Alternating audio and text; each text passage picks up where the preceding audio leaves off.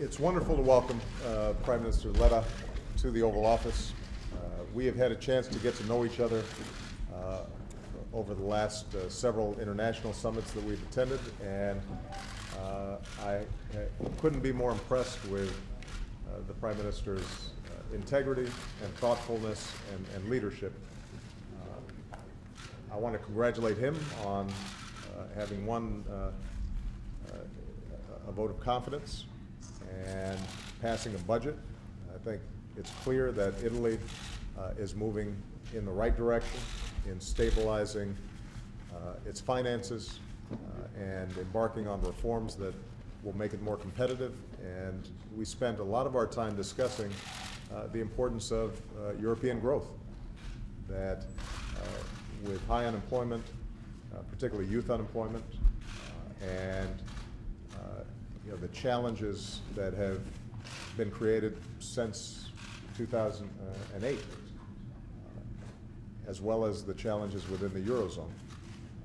I think it's important for all of us to coordinate, and the United States obviously is not part of Europe, but we have a great interest in Europe, because if Europe is doing well, that means that we're doing well also. So we discussed how we could partner on a strong growth agenda. Part of that growth agenda is the transatlantic partnership agreement, the trade agreement that we're trying to shape between the European Union and the United States. We've had several meetings already on that, and I know Prime Minister Letta is a strong proponent of expanding what is already a very important trade relationship between the United States and Europe. So given the fact that he will be ascending to the presidency of the European Commission, it's a great opportunity for his leadership to assert itself during those negotiations.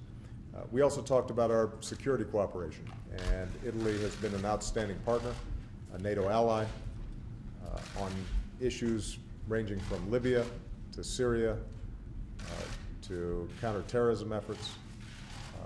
Consistently, Italy has been a strong partner, and obviously it's been an outstanding host to our men and women who serve in the region.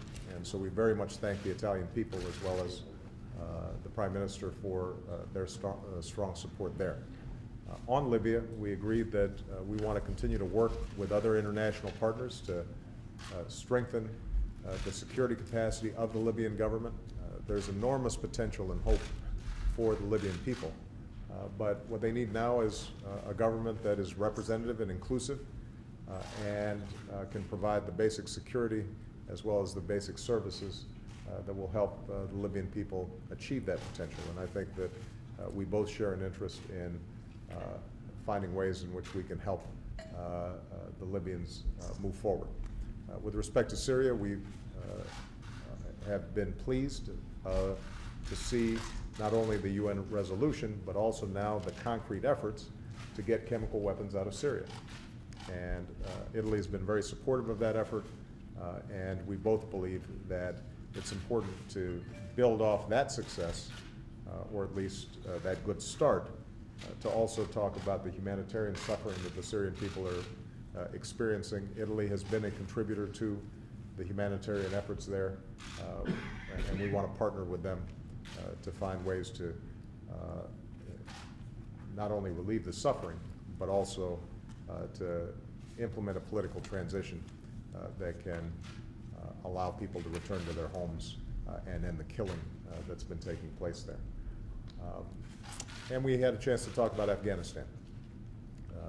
Italian troops have been extraordinary in their sacrifice and their efforts in helping to create an Afghanistan that is secure and safe for the Afghan people. We very much appreciate it. We talked about how well our militaries coordinate with each other and the genuine partnership that has been created. And we both reaffirmed our commitment to make sure that when we end combat activities in Afghanistan at the end of 2014, that we are in a position to leave behind an Afghanistan that has a strong professional security service and a government that is meeting its obligations to all its people, including all ethnic groups and women and others who have started to see greater opportunities and greater freedoms over the past several years. Again, I want to say to the Italian people and to Prime Minister Letta in particular, we're grateful for your friendship. I think everybody understands the closeness between Italy and the United States is not just because of a friendship between leaders, but also because of the incredible history and the people-to-people relations between our two countries. Italian Americans in this country have helped to make